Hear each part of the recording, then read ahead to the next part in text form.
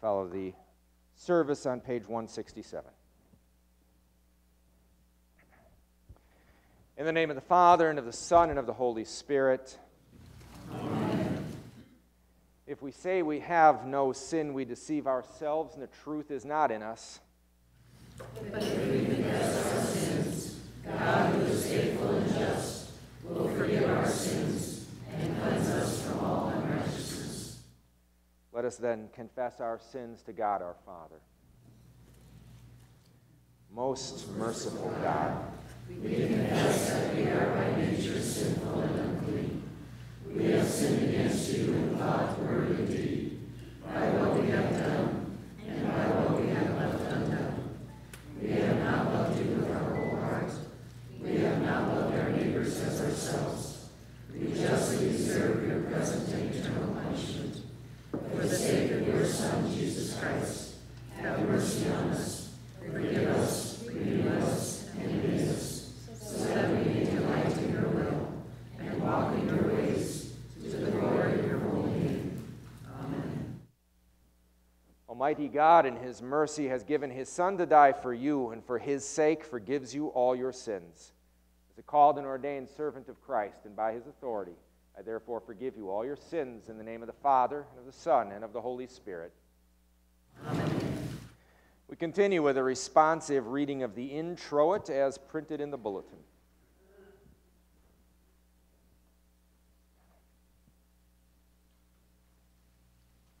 O taste and see that the Lord is good.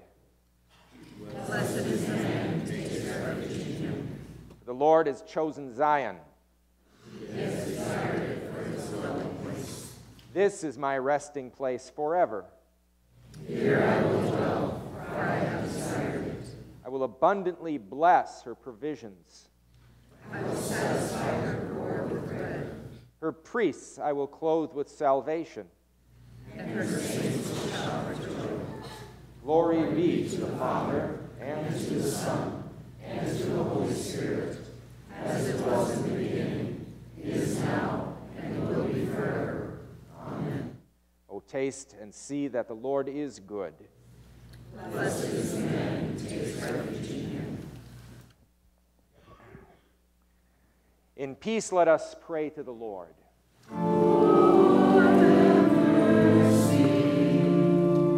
For the peace from above and for our salvation, let us pray to the Lord.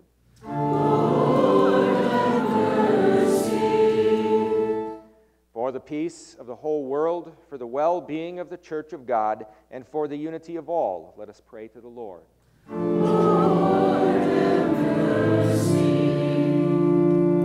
For this holy house, and for all who offer here their worship and praise, let us pray to the Lord.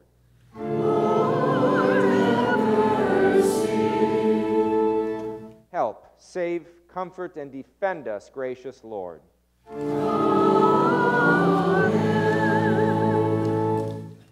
Glory to God in the highest, and peace to his people on earth.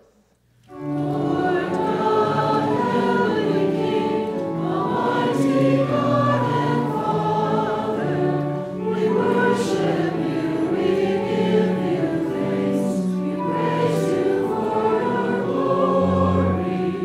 Lord Jesus Christ, Holy Son of the Father, Lord God, Lamb of God, you take away the sin of the world.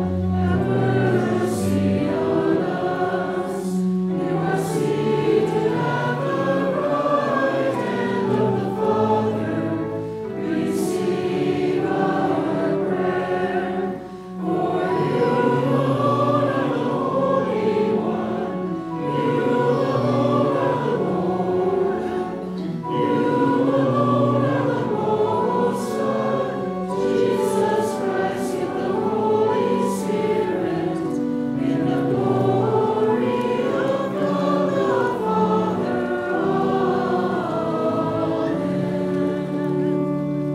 Amen. The Lord be with you. And also with you. Let us pray. O God, your almighty power is made known chiefly in showing mercy. Grant us the fullness of your grace, that we may be called to repentance and made partakers of your heavenly treasures. Through your Son, Jesus Christ our Lord, who lives and reigns with you and the Holy Spirit, one God, now and forever.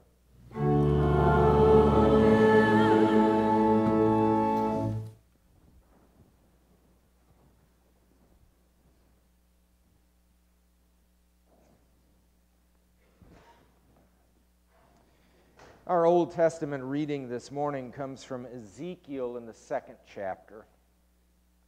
And he said to me, Son of man, stand on your feet, and I will speak to you. Then the Spirit entered me when he spoke to me, set me on my feet.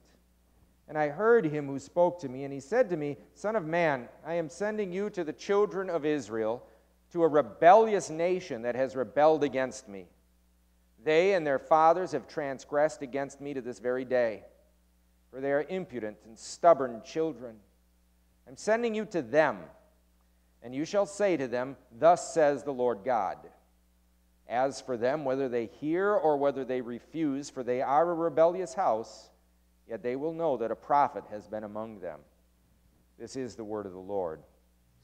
Thanks be to God. Our epistle reading comes from 2 Corinthians, the 12th chapter. It is doubtless not profitable for me to boast.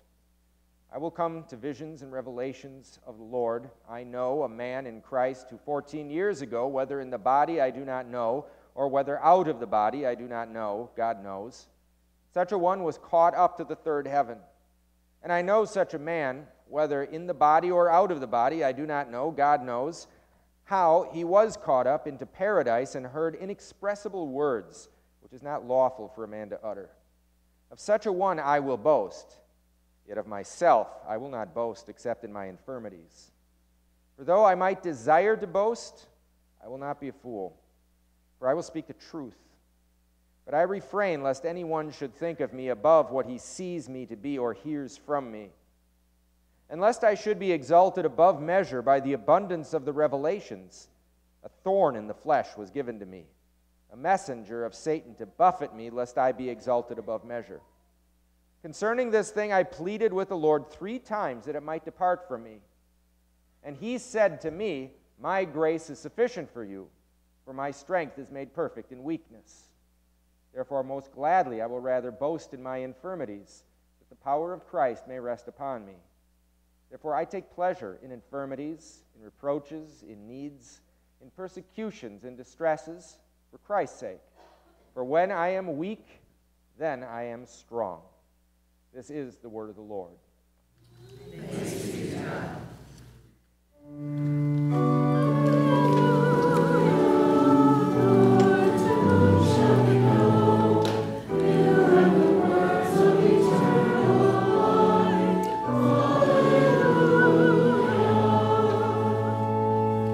The Holy Gospel according to St. Mark, the 6th chapter.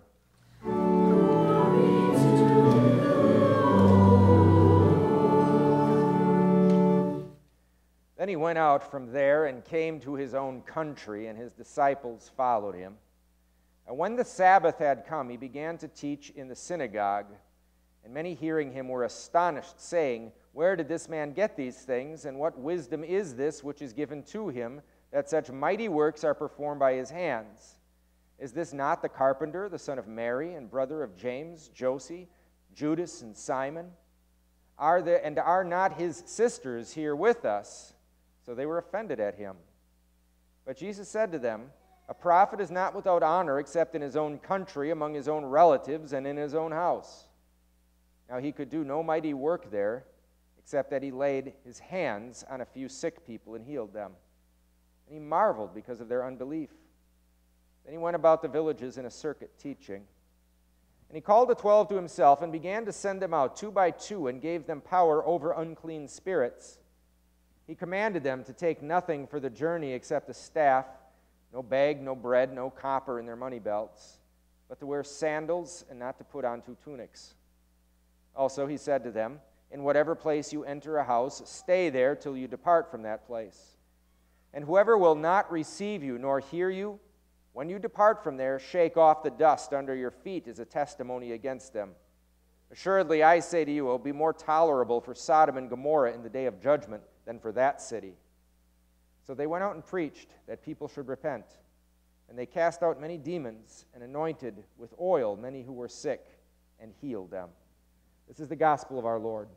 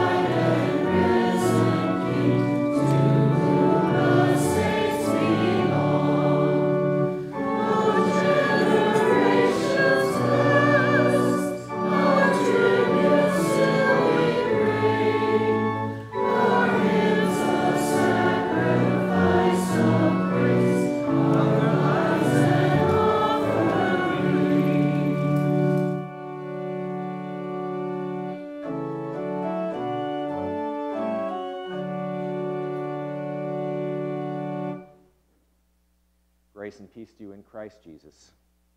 The text is from the Old Testament reading, verse 3. And he said to me, Son of man, I'm sending you to the children of Israel, to a rebellious nation that has rebelled against me. They and their fathers have transgressed against me to this very day. There ends the text. Fellow redeemed, there's a hymn in the hymnal we sing that begins with the line, Hark the voice of Jesus crying, who will go and work today?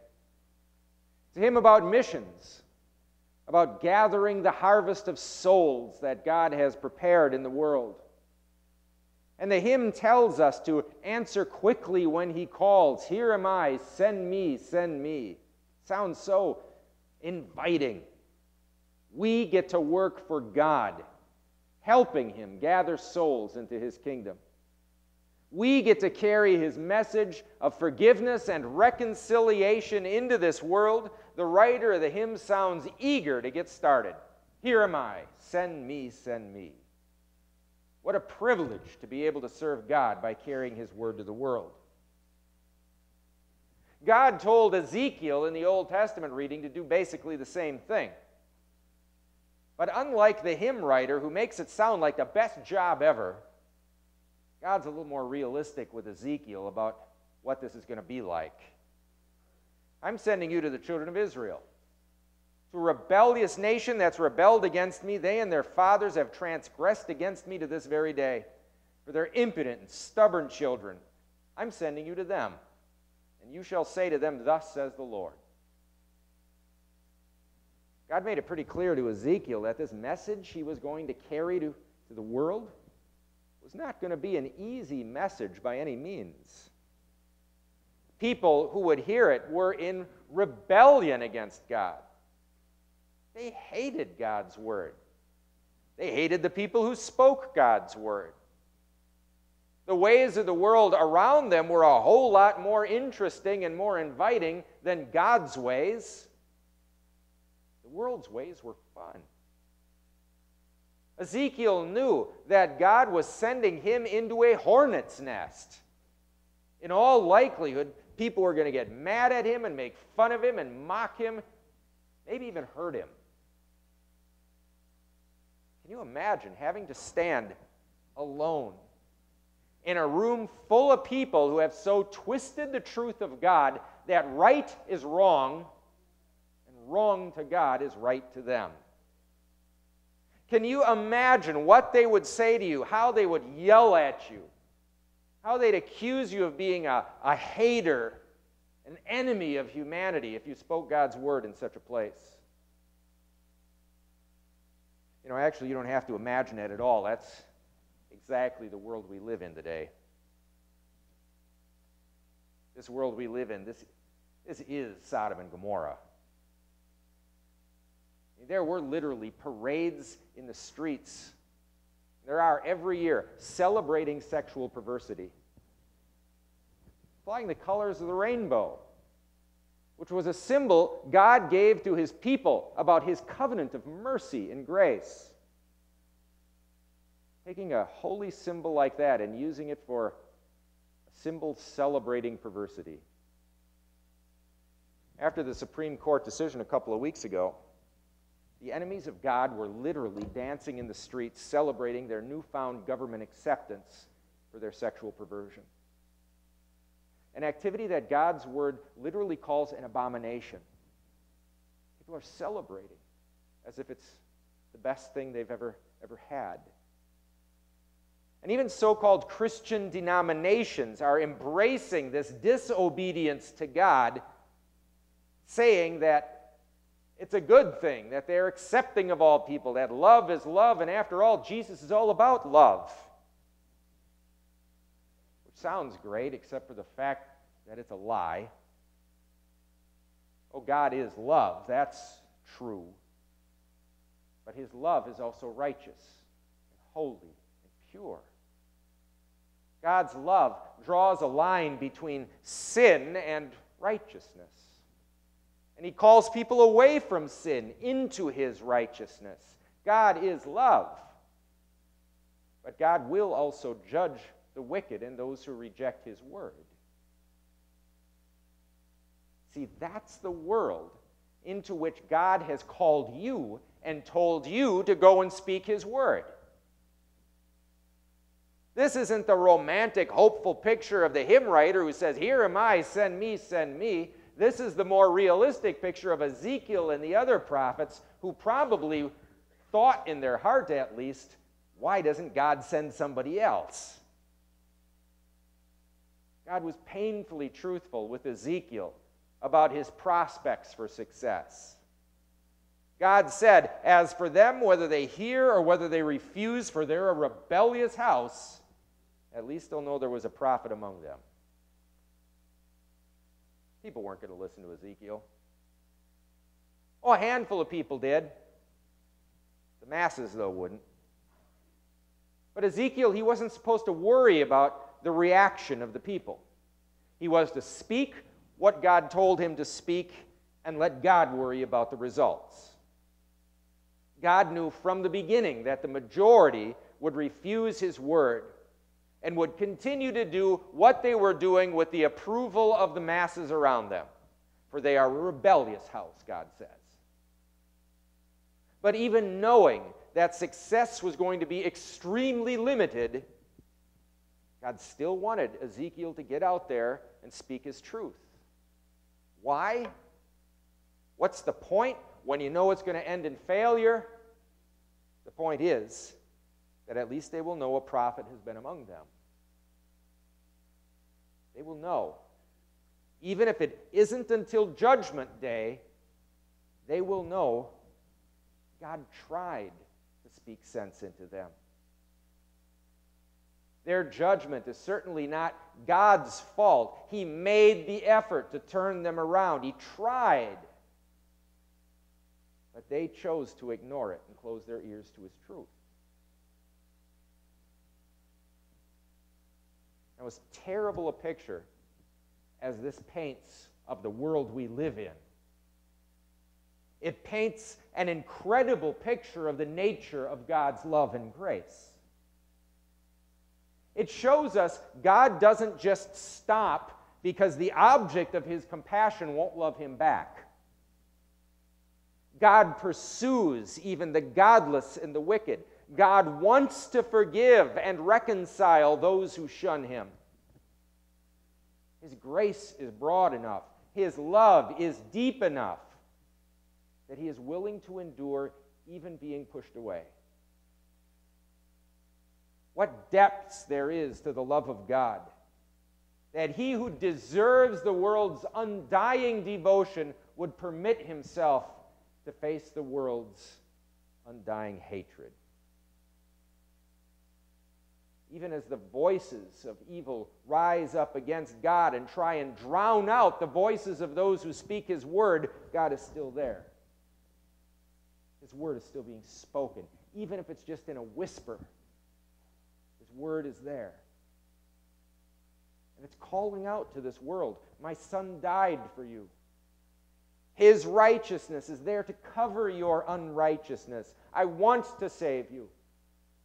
I want to fill you with every heavenly blessing.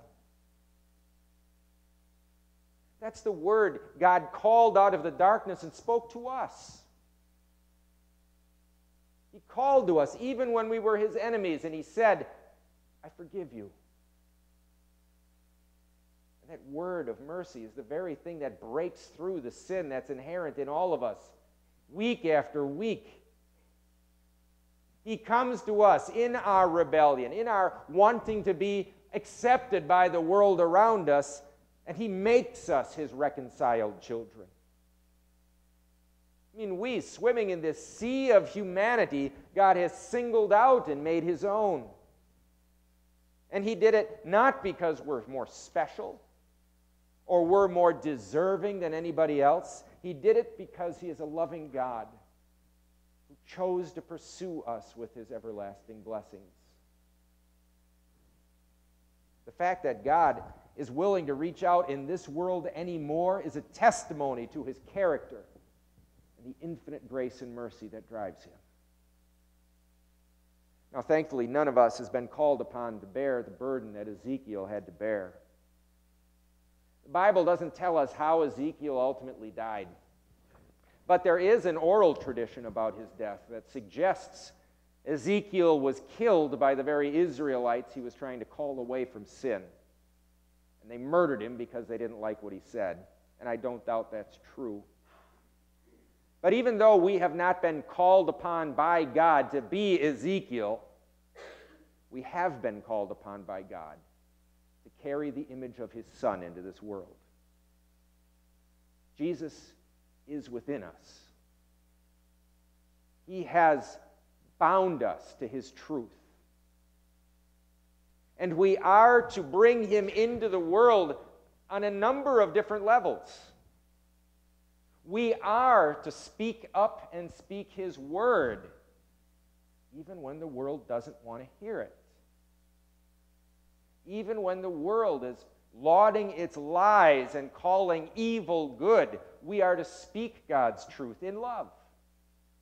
And let them hear what the true message of God's holiness is. And we are also supposed to be true to God in our own personal lives, turning away from the things that God condemns, embracing the life of chastity and purity that's manifest in Christ. I mean, for us, things like chastity and kindness, patience and self-control, these aren't just words. This is the nature of our life as children of Christ. This is the mark of who we are, bearing Christ's image within us. And as we live these things out in the world, people will see Jesus in us. They'll see what Jesus can do in a sinner's heart. And we will also be carriers of God's truth simply in the mercy and the forgiveness we show to those around us, not just to our friends either, but to our enemies. It shocks the world when they see Christ's forgiveness at work. That's the one thing the world can't just condemn as being evil. We saw a glimpse of this a couple of weeks ago after that mass shooting in South Carolina. There, Christians in that church proclaimed Christ's grace in the world. They were being interviewed by several reporters, and a number of the congregation members said that they forgave this man. They forgave him for killing their father and their mother, their sister. In the darkness of murderous hate, the forgiveness of Christ shined out from the witness of these people. Now, granted, we are a sinful people, and we do live in ways that don't always reflect the glory of Christ. But we dare never forget that we are still his children. And he does purge our sins away and give us a new life and a new witness in this world. Whether we recognize it or not, we are walking, talking billboards of Christ's grace. Not that we have a personal holiness that's any better than the rest of the world, because we don't. But we are examples of what God's grace does. We are a forgiven people, so we forgive. God is kind to us and treats us better than we deserve, so we're kind to others. God loved us when we were his enemies, so we love our enemies. God's truth directs us in his word, so we speak his truth in the world without embarrassment or shame. We live as redeemed children of the Most High because Jesus has saved us from this world. But never ever does he say that that means the world is going to be happy about it. Just the opposite. Jesus warns us that being saved means difficulties. In fact, he says to us pretty much the same thing he said to the apostles in the reading today. Jesus told them, if they will not receive you or hear you, shake the dust off your feet when you leave them as a testimony against them. Assuredly, I say to you, it'll be more tolerable for Sodom and Gomorrah in the day of judgment than for that city.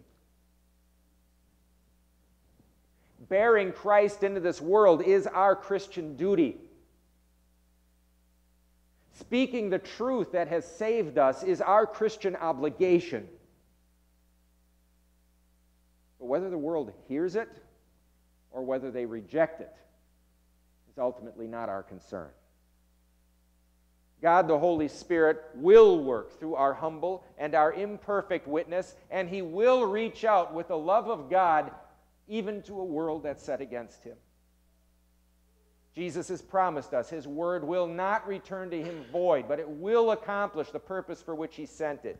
It will save and it will refresh all those whom the Holy Spirit brings to repentance. And it will judge and condemn all those who continue in the filth of their sins. By God's grace, by his ongoing constant forgiveness, he speaks his life into us. So may he help us bear Christ into the world faithfully. For Jesus' sake, amen. May the peace of God that surpasses all understanding keep your hearts and minds in Christ Jesus. Amen. We continue with the confession of our faith. The words of the Nicene Creed on page 174.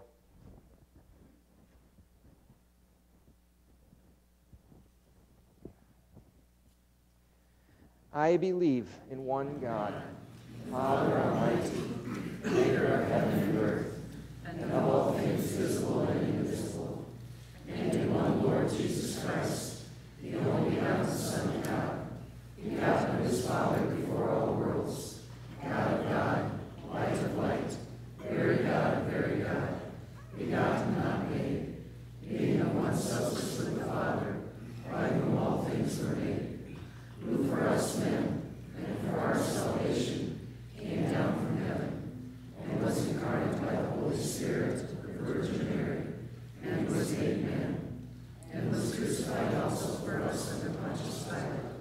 He suffered and was buried, and the third day he rose again, according to the Scriptures, and ascended into heaven, and sits at the right hand of the Father. And he will come again with glory, to judge both the living and the dead, whose kingdom will have no end.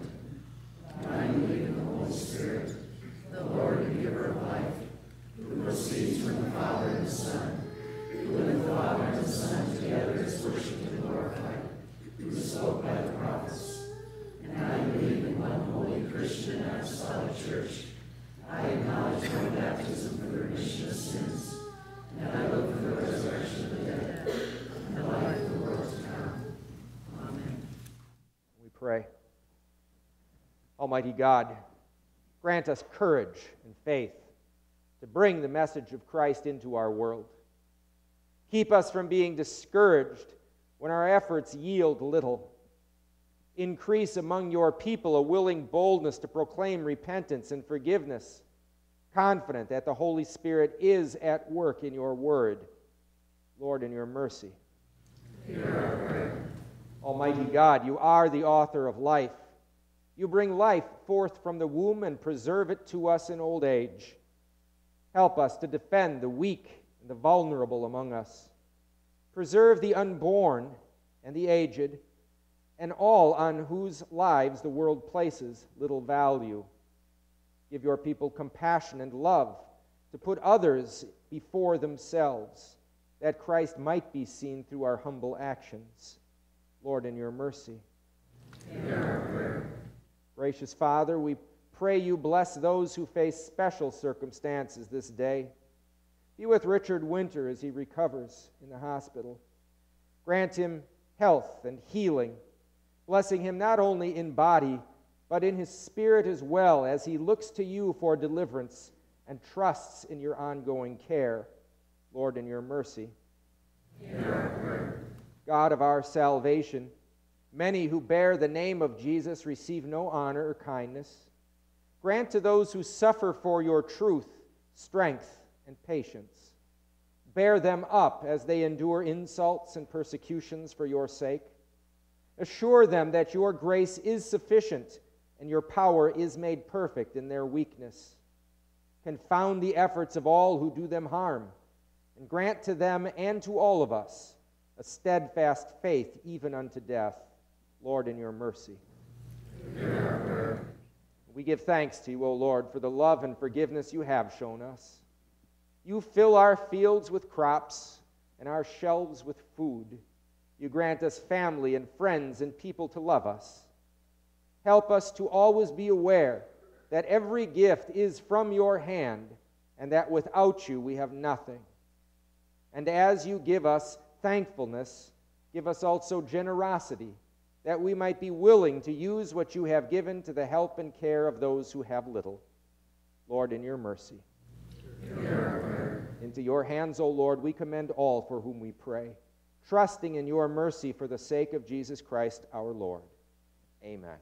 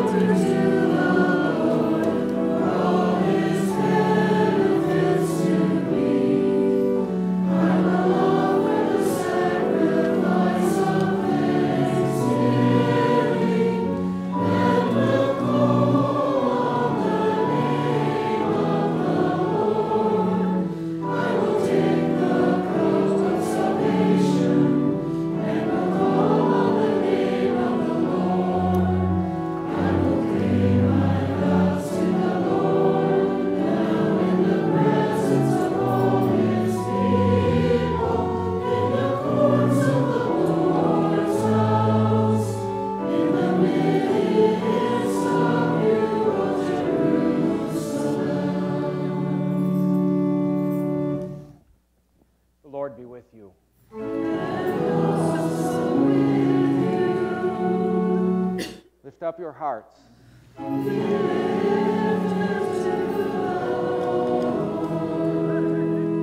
Let us give thanks to the Lord our God. It is right to give him thanks and praise. It is truly good, right, and salutary that we should at all times and in all places give thanks to you, Holy Lord, Almighty Father, everlasting God, through Jesus Christ our Lord, who on this day overcame death and the grave, and by his glorious resurrection opened to us the way of everlasting life. Therefore, with angels and archangels, with all the company of heaven, we laud and magnify your glorious name, evermore praising you and saying,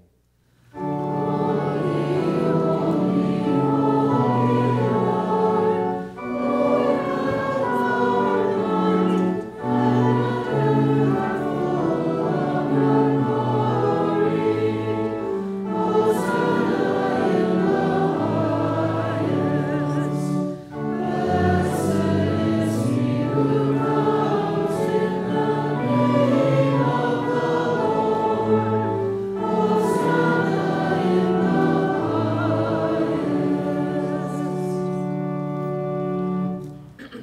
Blessed are you, Lord of heaven and earth, for you have had mercy on those whom you created and sent your only begotten Son into our flesh to bear our sin and to be our Savior.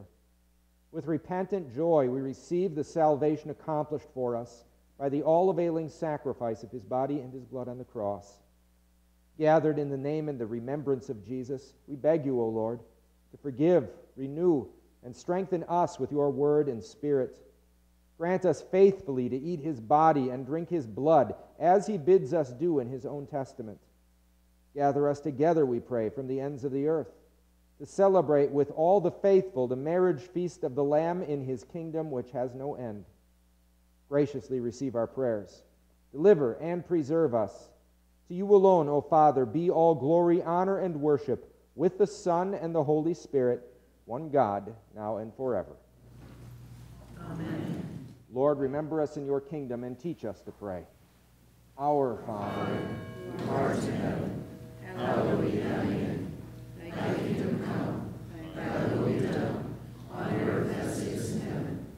Give us this day our daily bread, and forgive us our trespasses, as we forgive those who trespass against us. And lead us not into temptation, but deliver us from evil. For thine is the kingdom, and the power, and the glory, forever and ever. Amen. Our Lord Jesus Christ, on the night when he was betrayed, took bread. When he had given thanks, he broke it and gave it to his disciples and said, "Take, eat. This is my body, which is given for you. This do in remembrance of me." In the same manner also he took the cup after supper. And when he had given thanks, he gave it to them, saying, "Drink of it, all of you. This cup is the New Testament in my blood, which is shed for you for the remission of sins. This do as often as you drink it in remembrance of me." The peace of the Lord be with you always.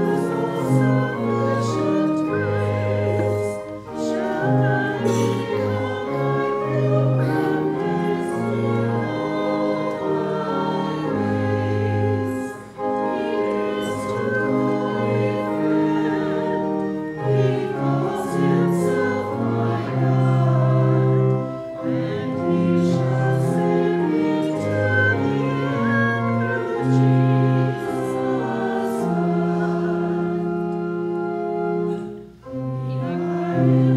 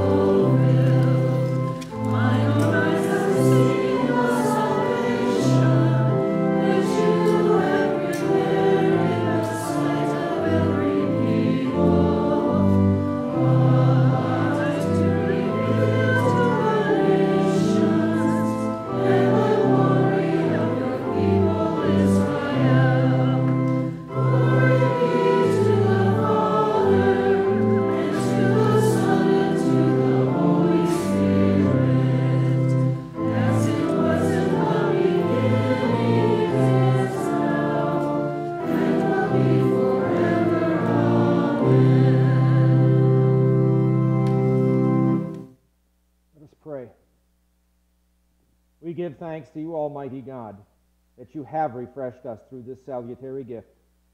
We implore you that of your mercy you would strengthen us through the same in faith toward you and in fervent love toward one another. Through Jesus Christ, your Son, our Lord, who lives and reigns with you and the Holy Spirit, one God, now and forever. The